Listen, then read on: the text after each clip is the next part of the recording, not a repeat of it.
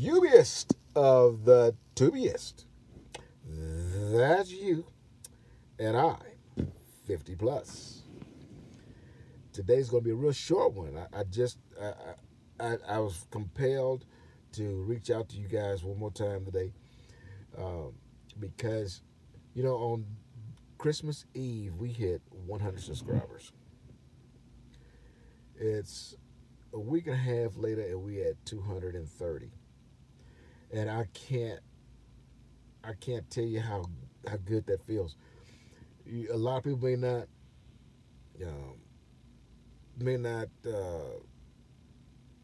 think about it this way, but this is the way I see it. I make a video 15, 20 minutes long. For you to sit there and watch it for 15 to 20 minutes, you have given me 20 minutes of your life you're never going to get back. To me, I mean, it's a big deal. It's a big deal for you to think enough of me to listen to me run my mouth for 15 and 20 minutes. And I for the deepest part of my heart, I appreciate you. I truly do. And I hope that I never bring you irrelevant content. I hope that everything that I do will help you succeed or get closer to your goal. That's my hope with these videos. Okay? So, thank you for real. I had a subscriber. He asked me, he says, 50, why come you just don't do comedy full time?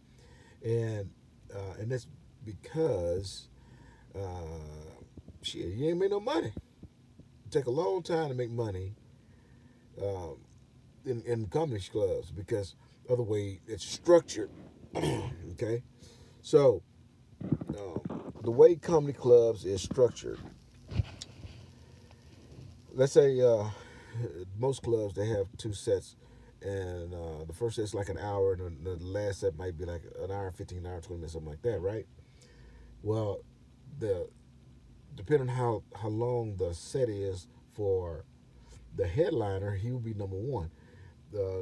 If his set is only 30 minutes, then they might do 3 in front of him. I mean, sorry, 3 in front of him.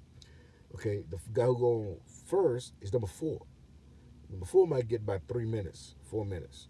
Okay, he get off there, then number 3 come up there, and number 3 might get 5 to 7 minutes, and he get off there, and then the number 2 come up, and he's gonna fill in until they let him know, hey, it's time for you to get off so the headline can come, right?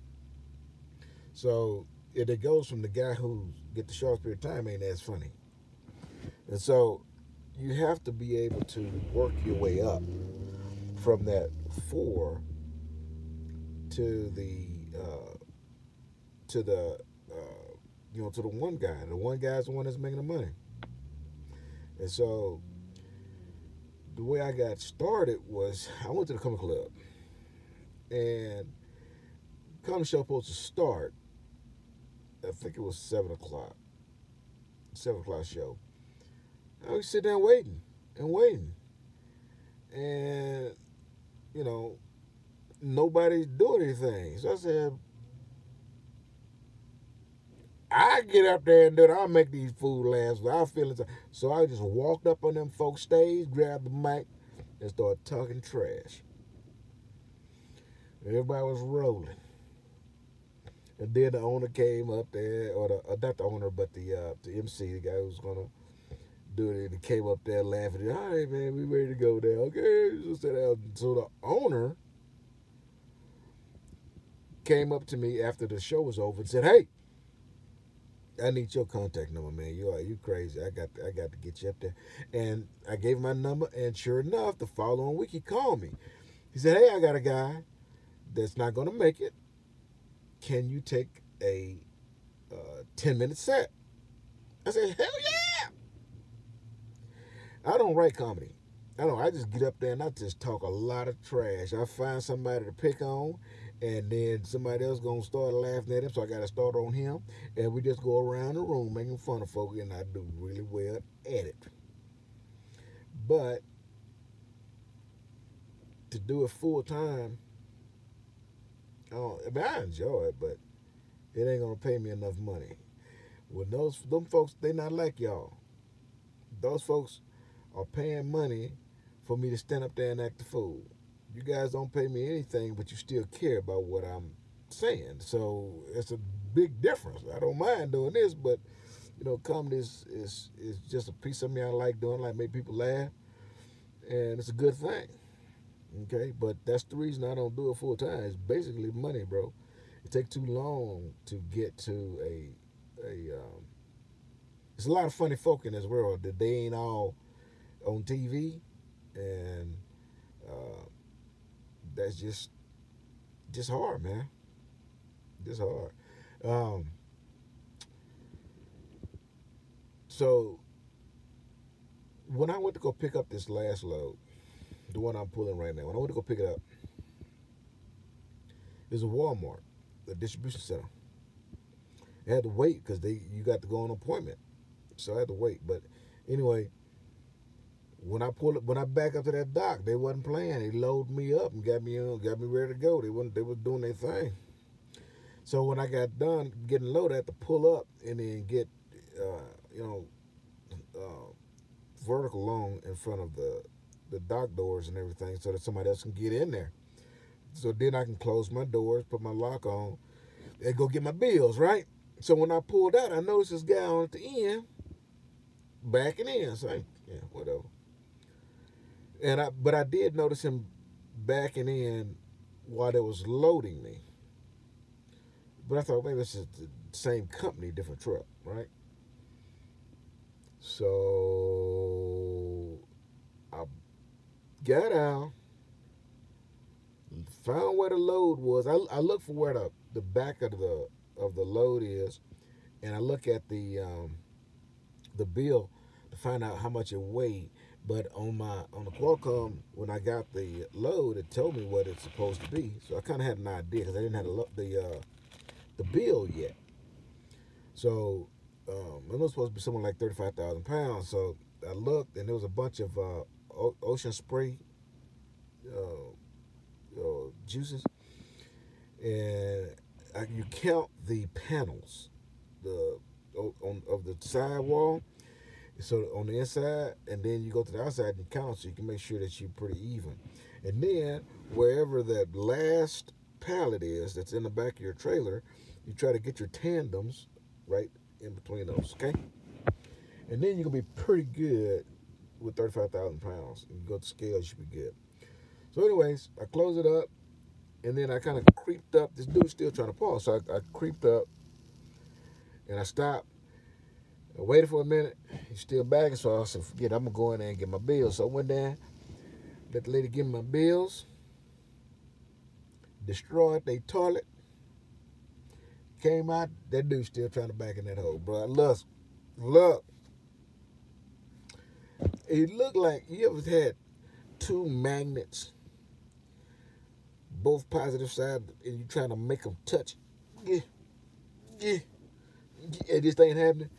That's how this dude was with that trailer, man. That trailer, asked that trailer, say, I'm not going to that dock door.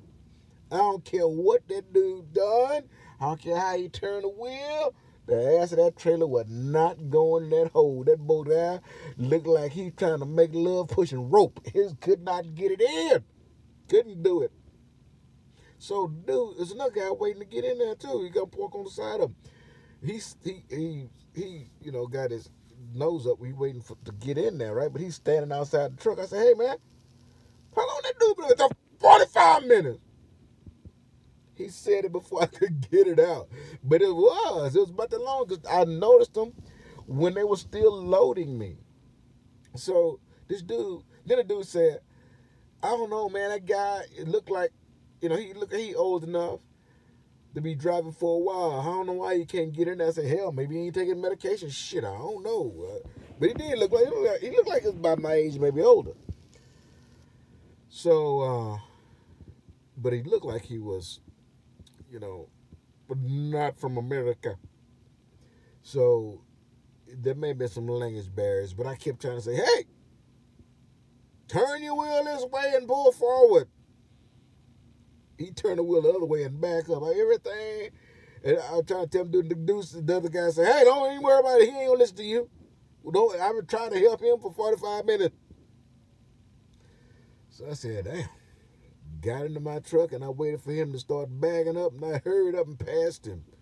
Okay, so when I got past him, I noticed about 4 or 5 other guys on the other side of the truck standing on the sidewalk by the shipping office.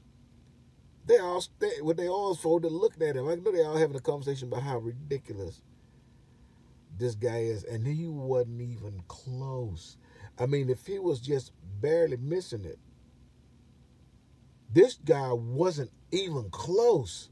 He was way off. And he kept going way off, and he kept correcting it the wrong way. Everything that he did was wrong. This is no shit. This dude, let's say this is, my fingers is the lines, right? And then this part is the dock door, okay? This dude had an angle like this, going like this. So I tried to tell him to turn his cab this way, and then, pull like this, straighten up, and then you have a better angle at it. So I was trying to get him to do. This dude did this here. He was like this. He turned like this, and then did this. I bullshit you not. He almost hit the goddamn shipping door. I mean, he couldn't get it in there, man. This dude was horrible. And he wouldn't listen.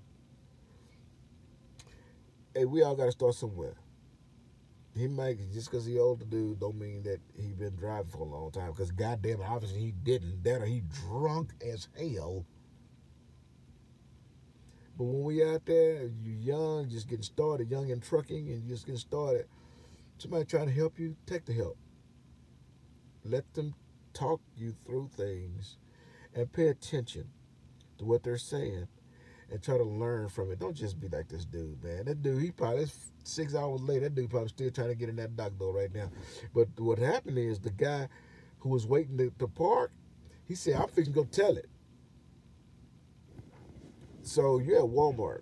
Just so you know, you're at Walmart. You got appointment time. Miss that appointment if you want to. You miss that appointment, Walmart will send you back where you come from. That's a fact. I sat there for 6 hours, and when I called my driver manager, I said, hey, I don't want to sit for 6 hours. Do you think they can take me early? She said, well, we're going to send them an email. We got to go through corporate. But this is the deal. If you go over there and ask them, they might let you go.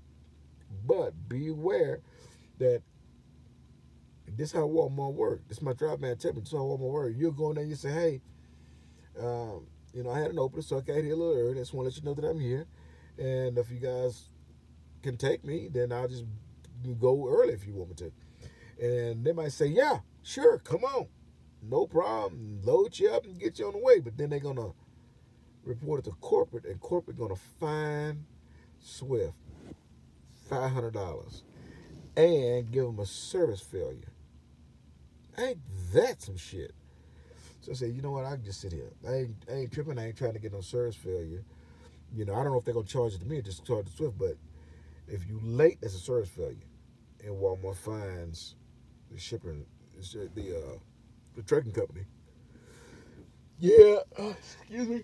Yeah, I got to hurry up and get up off here because I got to take me a horse bath and then go to bed. I didn't stop at a truck stop of any sort today. I'm parked in a Walmart parking lot. Not all Walmarts let you do that. You go on Trucker Path, and you can find a Walmart that allow overnight parking. You'll be good. Okay, guys, 15 minutes.